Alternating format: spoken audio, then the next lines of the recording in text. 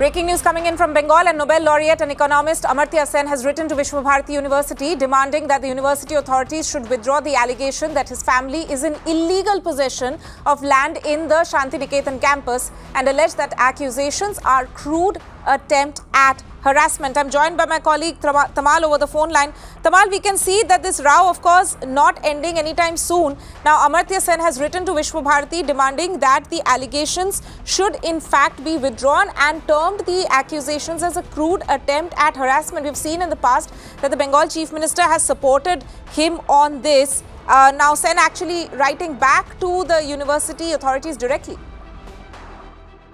Well, that's right. In fact, the statement that had come from the university authorities have kind of exposed the chinks existing, and that are also exposed the kind of relationship the state government had with the university authorities. You know, the state government of Mamata Banerjee has called the current vice chancellor as a BJP man. In fact, gone onto the record suggesting that he had been working for the interest of BJP and destabilize the kind of environment existing. But when it comes to Dr. Amartya Sen, the Nobel laureate, he is a Bengali icon. He is an emotion in Bengal, and he is also Bengali pride.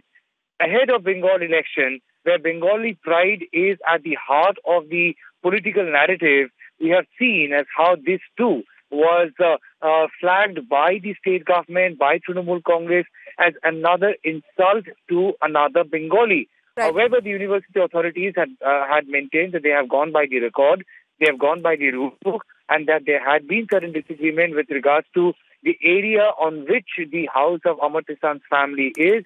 However, Dr. Amartya Sen maintains that the house was given to his father on lease, and the lease is far from over, and thus he was compelled to make a statement, as he says, that it was nothing but harassment, and that he has taken huge objection to it. Now that he has written to the university authorities, we have to wait and see how university authorities react.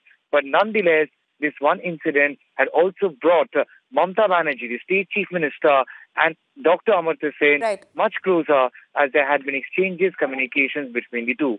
Right. Tamal, thank you so much for bringing us that update and also giving perspective on what this means just ahead of Bengal elections.